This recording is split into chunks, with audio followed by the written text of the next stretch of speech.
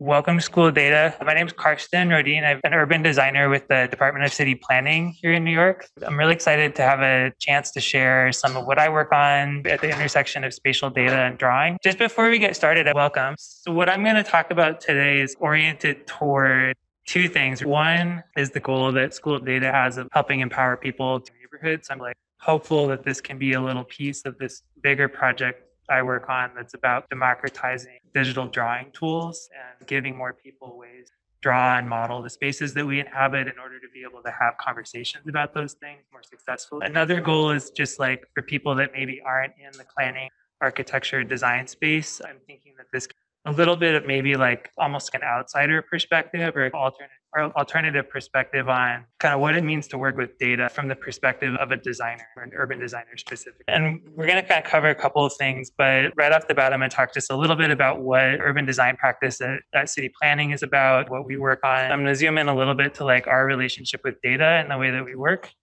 I'm going to talk about our humble contribution to the open data landscape, which is this thing called the New York 3D model, and share some updates on that. And then the back half of this is going to be a sort of outline or roadmap of some techniques and approaches for drawing New York City streets with an open source software called Blender. And the original intent of the talk was to try to do that as a tutorial where it's an actual how-to, but because of the time constraints and the way the scheduling worked out, this is gonna end up being a more just glassing over a couple of different features that are in there that people can use. But that's gonna serve as a model for a series of tutorials I'm hoping to work on over the next couple of months that are gonna come out gradually in order to support this goal of, I was saying, democratizing the data-driven drawing process. So just to kick off, the Urban Design Division at City Planning, where I work, just to talk about what our office is charged with. We're broadly focused on advocating for quality design in the built environment. It's a pretty broad umbrella, so it covers a bunch of different scales. So it's everything from new street furniture to proposals for new buildings to neighborhood plans that are at that scale. And then also important to flag that we work between both the formal land use review process and are involved in the review of specific applications for projects, but also do a fair amount of indirect influence and trying to put out publicly accessible resources and contribute to the state of urban design in the city through tools and guidelines and that thing. Yeah, so we do a lot of drawing where we work. We talk a lot with different agency partners and stakeholders. And then a big part of our work is also we're the go-to group when it comes to doing community workshops that are about proposals that affect the built environment. And so we really, in that work especially, tend to ample use of hand drawing and sketching and model making in order to communicate more vividly and effectively with the publics that we serve about that. So moving on to, I'm going to shut this down. This is just one of a million ways that you could define this. But for me, it's really about this situation that we're in with groups of people where our role is really to guide and facilitate these conversations that bring together a bunch of different interests, working through problems as a group over time. And there's the kind of key thing that we do as designers is we really bring visual media and graphic tools into that environment to help facilitate those conversations, to make sure things are getting communicated clearly, to document and write things down. So the central role of drawings and the work that we do is thing that I wanted to flag. And so as we're having those conversations, as we're moving through the design process and this process of having conversations with people, data in a bunch of different forms shows up along that journey. So we have regular old boring tabular data comes into the mix. We work with spatial data, do different kinds of GIS-based analyses. There's data in the version where it's pieces of CAD drawing. So this idea of CAD blocks that some of you guys might be familiar with from the architecture world. It's the notion that you can have recyclable elements of drawings that you can use and reuse and recycle in different contexts over time. People who work in the full-on architecture world use building information modeling, which is really complicated, data-rich models of building scale spaces. We don't really do that quite as much, but that's just a thing to note. And then there's stuff that's veers toward the qualitative and maybe isn't in the form that we normally think of when we think of data, especially from this computational angle that we're coming at it here, but just these reference materials that we use. So I mentioned the design guidelines that we put out. There's things like architectural graphic standards, these desk references where you might just be in an old school way, just looking up things, information information. And then the last thing on the list is, I think Comptroller Lander mentioned this in the introduction today, but the notion that the lived experiences of people and the local knowledge that people have about the neighborhoods that they live in and work in, that's something that we're trying to grapple with lately and think about ways that we can understand that potentially as like a form of data or information to reckon with in the design process. So just like in a nutshell, thinking about this space of the drawing as this is where we work, this is how we work, we do these visual things, we like use that to communicate, we use that to record decisions.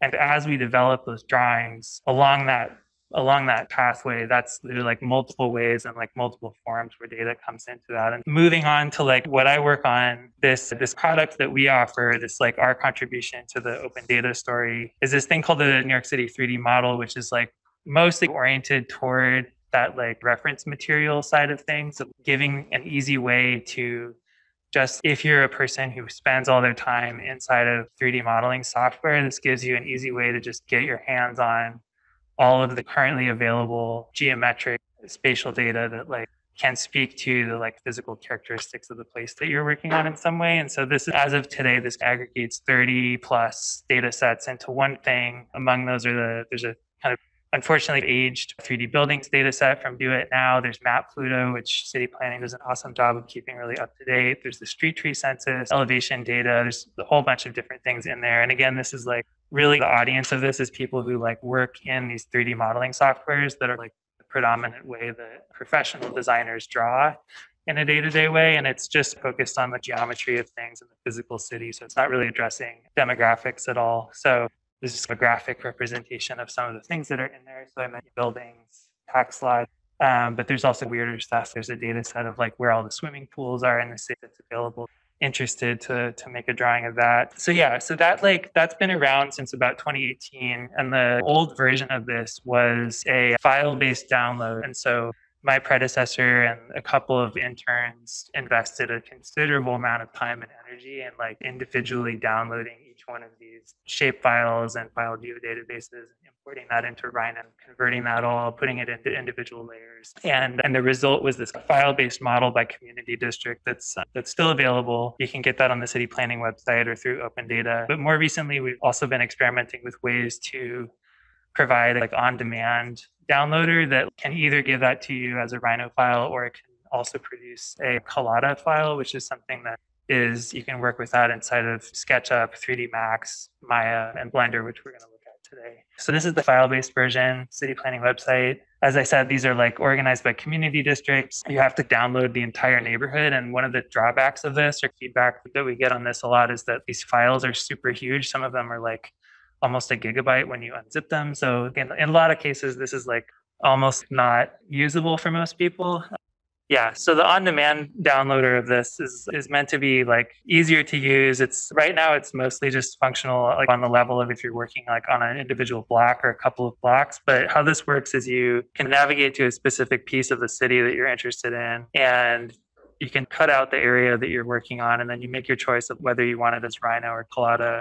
Click download, and that makes a bunch of queries to the spatial database that has all that stuff in it and gives you your file back to work with. So yeah, and so that's people who haven't been through this process before might be like, oh, okay, cool, that's not that big of a deal. But normally when you do this to get like each one of these things, you have to go find that on Open Data as like a separate download and piece together like each individual layer, and it can take a lot of time. Yeah, so let's switch over to the Blender side. And I'm just going to walk through, I'll open that up, we'll look at what's inside of there, what that gives you, and then I'll show, like I said, at a high level, some of the things that it's possible to like do with this. So I'll start out just in this empty layer here.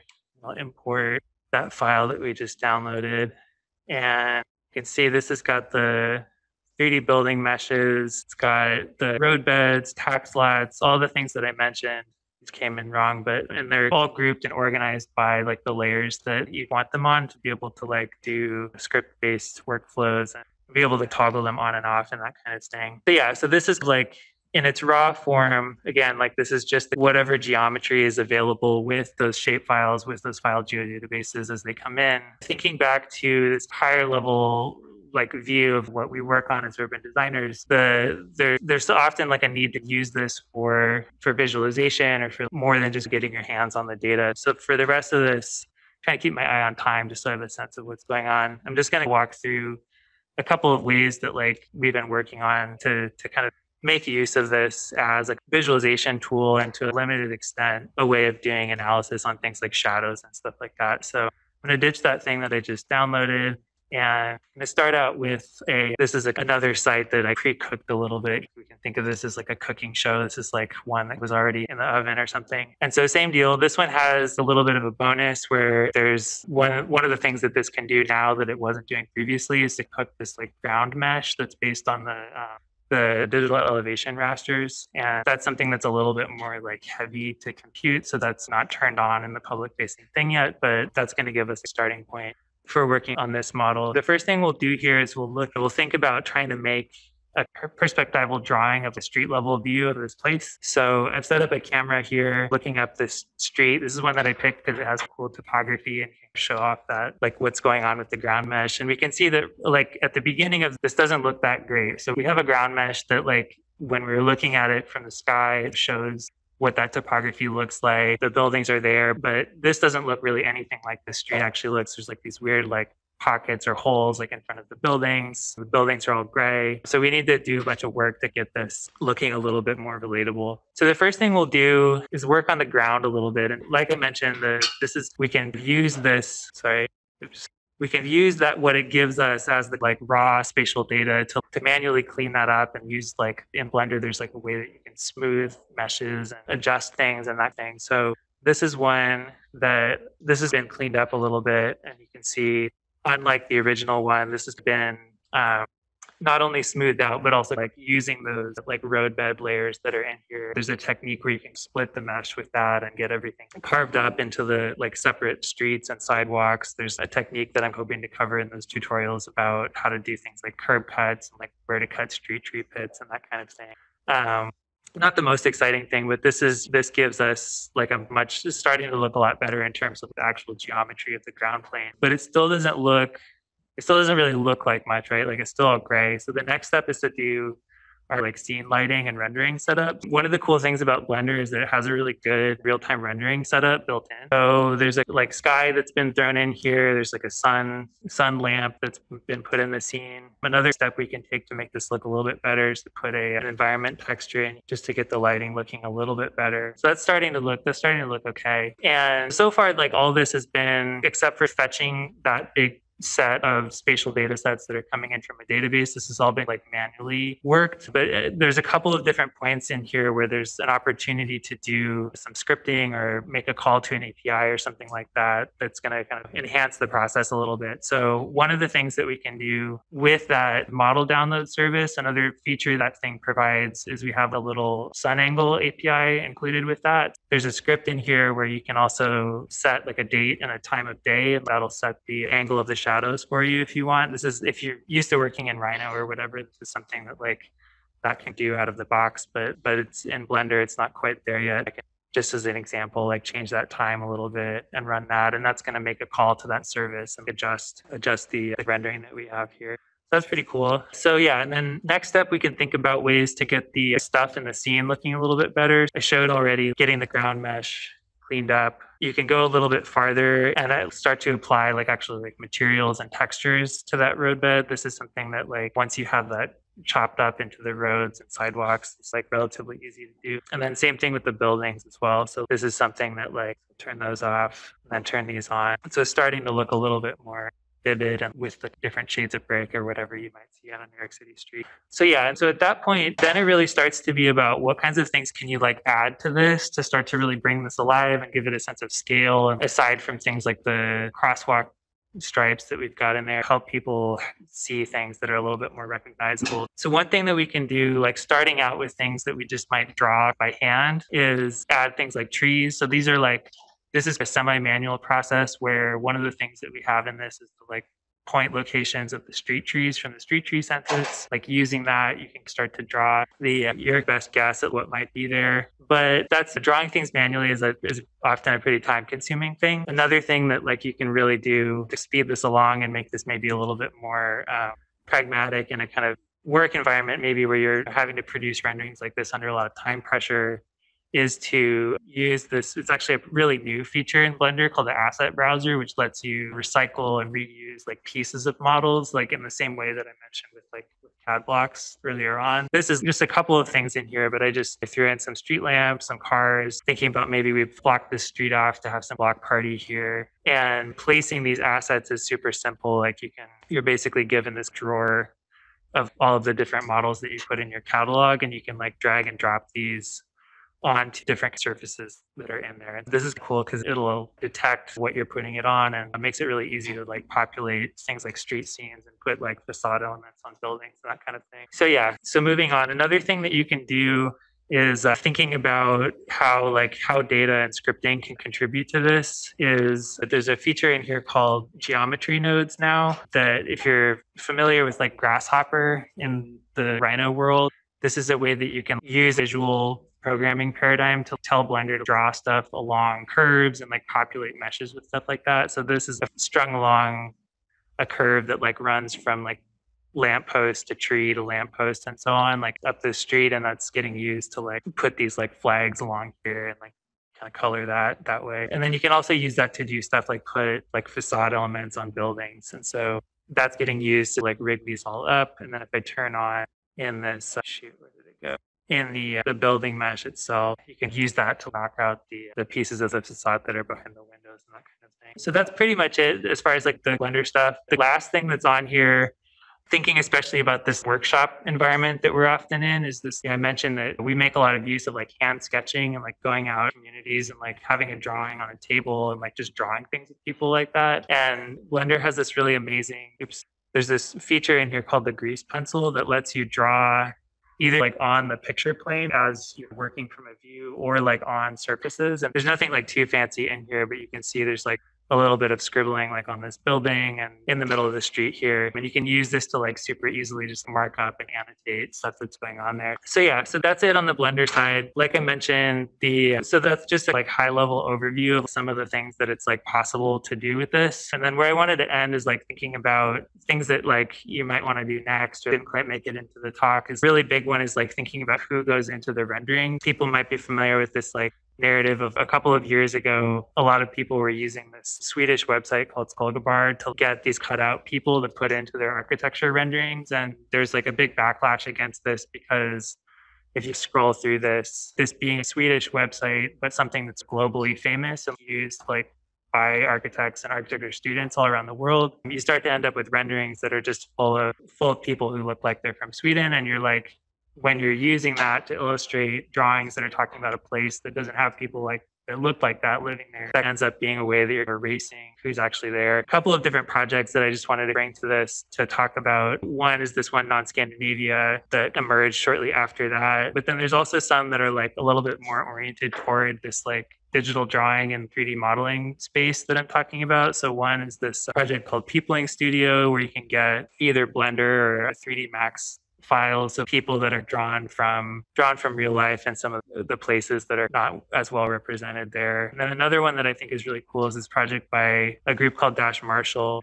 that this actually is like a web app that like pulls census data and gives you like a collection of scale figure cutouts that are supposed to be demographically representative of the place that you put in there. Just another way to think about uses of data in the design process and how that finds its way into the drawing at the end. And then the last thing is, we've talked a lot about the role that the drawing plays in like communicating things with people, like what it can do like during the design process as a like way to have a conversation. One of the things that's cool about focusing in on like some of the digital drawing tools that are here is that it's really easy to put those things out in front of people through public digital media. So one side of that is like web-based stuff. Things like, I really like this project that an artist did at the Library of Congress last summer called Speculative Annotation that lets people go into a room together and look at something from the Library of Congress collection and draw on something that they're looking at together and have a conversation around this like piece of visual media that's on the table. So you can start to imagine ways that we might use a 3D model of the street scene in a similar way. And then there's also there's like the emerging genre of interactive documentary, setting up a model or a sort of digital drawing so that it's sequenced and has like things like photography and video and the narrative that goes with it. So this is one that I really like that's not super relevant to like the urban environment, but this is like following, oh shoot, a lot of like title credit. So this is like similar idea where you're using, it's structured around this 3D model of a place that's linked with spatial data. It's pulling from a spatial data stuff about this park that they're looking at in Canada, and it follows the lives of these like animals that live in this place. And I think the story here has to do with the wildlife that lives here is like they're up against the built environment in a close way. And so it's talking about the various ways I'm in contact with them. It's cool. So anyway, so that's that. Yeah, looks like I did okay on time. I don't know if people have questions or like things they want to talk about, but I just wanted to kind of end on this. If you're interested to kind of get in touch with the Urban Design Division, that you can visit us online or email this address. And I'm going to be doing the Glendu in a personal way because it's connected with T2. So if you're interested in that stuff, you can as well. But yeah, happy to take any questions. Or yeah, what's up? What kind of decisions is your department helping form all of those kinds of decisions? So one of the main ones is I mentioned this way that we work between, there's like a set of like formal responsibilities we have, putting out informally. In that formal process, what that is, urban designers that work in the borough offices of city planning are put in this role of when a private applicant is coming the discretionary land use process, basically trying to get a variance for something like that. That negotiation that happens around what are we going to give them in terms of like additional rights or like leeway on like the rules in exchange for what, like that conversation, not transactional necessarily, but there's a give and take there. And it starts to be really important in those conversations to have visual media that represent the surrounding conditions of the site. And especially thinking about what architects tend to be responsible for relative to what that conversation touches on. They usually come with a pretty robust set of documents that describe the like building that they're working on, but not necessarily the like context that it sits within. And so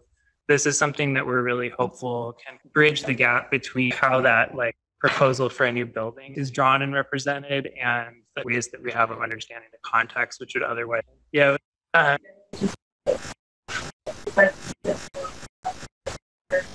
It's a great question. Yeah, so we get asked that all the time. So this is the specific data set that is this one from Do It.